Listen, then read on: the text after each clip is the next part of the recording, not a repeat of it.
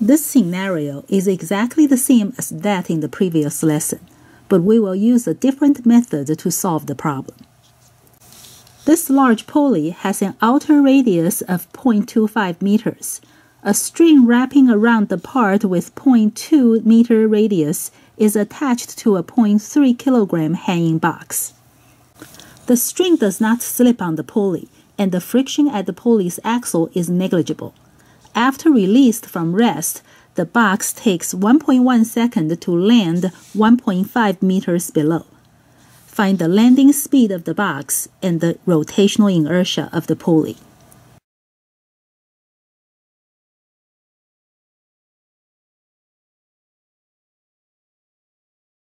The box accelerates down at a constant rate.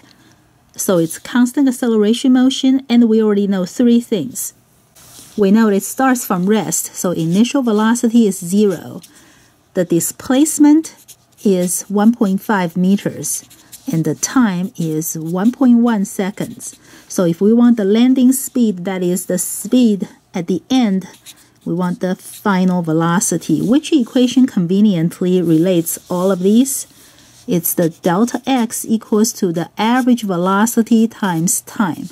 And for constant acceleration motion, the average velocity is the average of the initial and the final velocities. So average velocity times time. So the delta x 1.5 equals to the average velocity, the initial plus the final divided by 2 times the time 1.1. So the final velocity, the landing speed, is 2.73 meters per second. To find the rotational inertia of the pulley, we can choose to use the kinematics again to find the acceleration, and then write the force and torque equation and then find the rotational inertia. Or, since we already know the final speed, if we know the speed, we can use the conservation of energy to find the rotational inertia.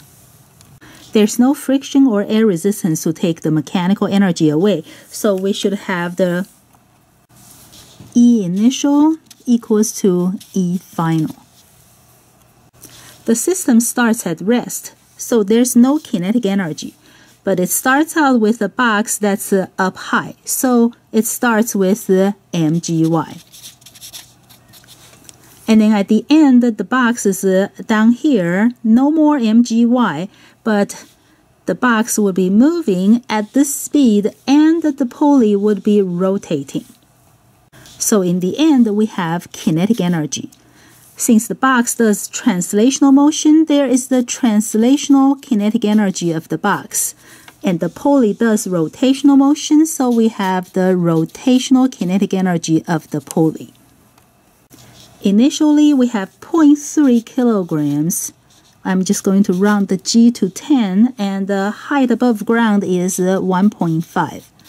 The translational kinetic energy is 1/2 mv squared. The mass that's doing translational motion is 0.3. In the end, the speed of the box is 2.73.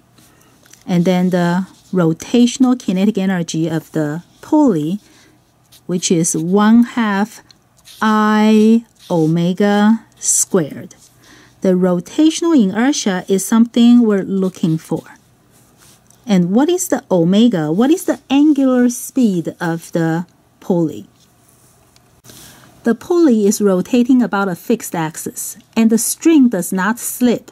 So there's a fixed relationship between the translational motion and the rotational motion.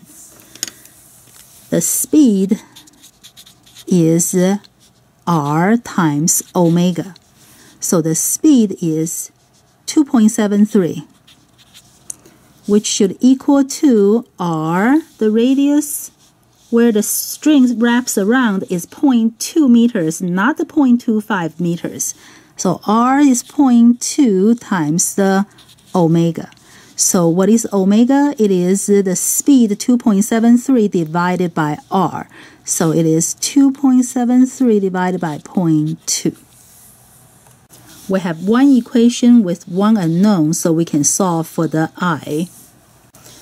And we should be able to find the I to be 0.0364, and that's, again, the standard unit kilograms times meters squared. And of course, this is exactly the same answer as the one we found in the last lesson.